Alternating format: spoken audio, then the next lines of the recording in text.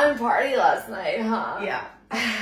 Remember when you gave their dog some water? Oh, yeah, Ruffles. So cute. What if you accidentally poisoned it and now their dog is dead? What? I gave him water from the fridge dispenser. That's not possible. I mean, anything's possible. The world is chaos. But look, if you're worried about it, I can just play the memory for you so you can be sure. Okay, then we'll just play the memory then. Let's see. Taurus. Yeah, see, I gave him water from the fridge, so yeah, nothing to worry about.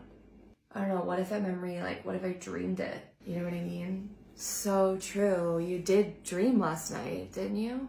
You know, now that I think about it, when I was leaving, the dog was in his bed, but I couldn't really tell if he was I used to think that the only way to escape OCD's torment... Hold on. Who's that?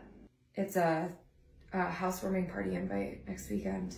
Oh, do they have a dog by any chance? ...was to avoid the things I loved. Yeah.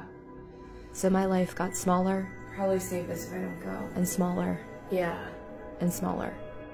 But then I found NoCD.com, and it was the first step in regaining my life from OCD.